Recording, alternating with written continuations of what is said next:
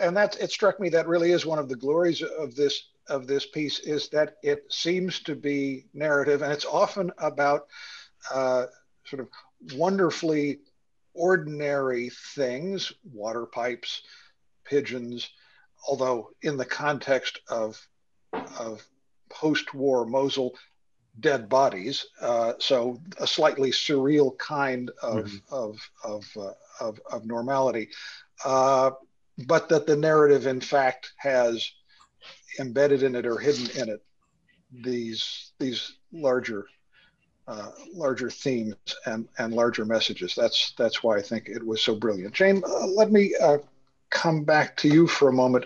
What was it like being out in Baghdad working with these folks at long distance as they shaped your work? It was great. It was the first podcast I've ever done, and it's very different, isn't it, from the kind of journalism we normally do. It's much broader, and I had never done, and Michael May was with me in Baghdad, in Mosul for those, but I had never done interviews that went on for 3 hours.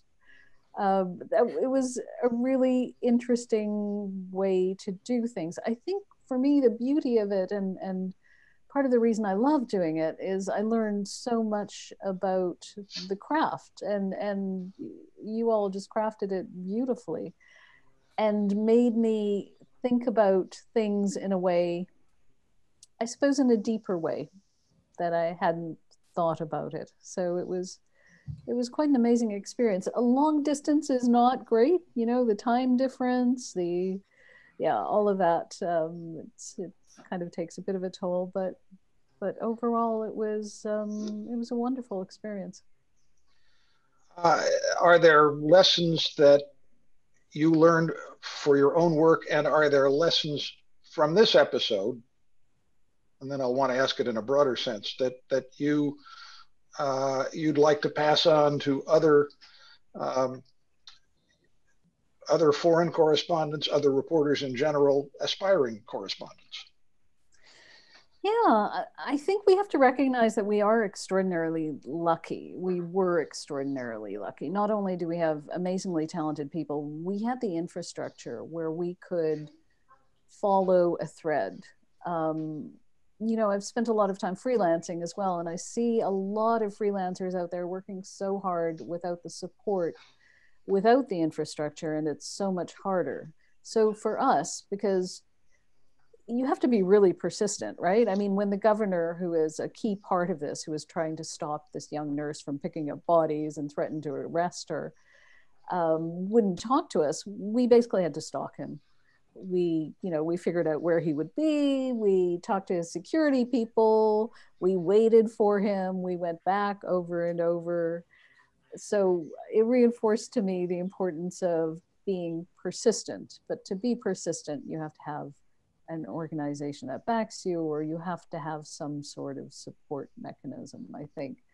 I would say the most valuable thing to do in a place like a post-war city is just to go and walk around and knock on doors and talk to strangers and just kind of soak it in and don't be too jaded, I think what I had to fight was that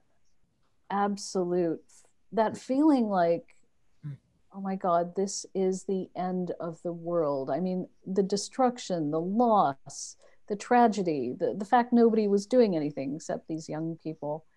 But then there were these people who were taking extraordinary risks to make their city better.